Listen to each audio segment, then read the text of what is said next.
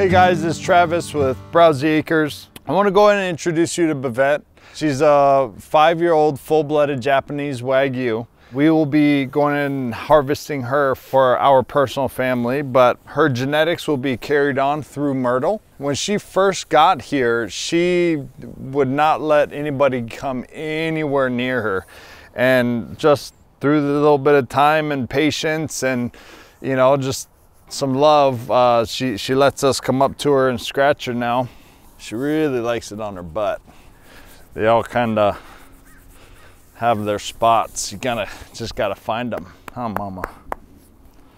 So when Bavette first came here, she was only grass-fed. You could kind of tell the difference, especially when she had been here for a couple of months, and her hip bones really kind of disappeared. When she first got here, you could really kind of see them, which is natural. It's not a bad thing. It's just when we get ready to start feeding them out, we'll add a grain into their diet, and it'll really get them nice and fat.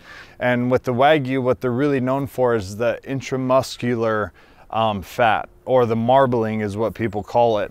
And so what you do when you adding the fat onto that is you are actually adding it within the muscle. So that's what we've been doing here for the last about 6 months now with her, is just kind of getting her ready for harvest, and she's coming up on her time now.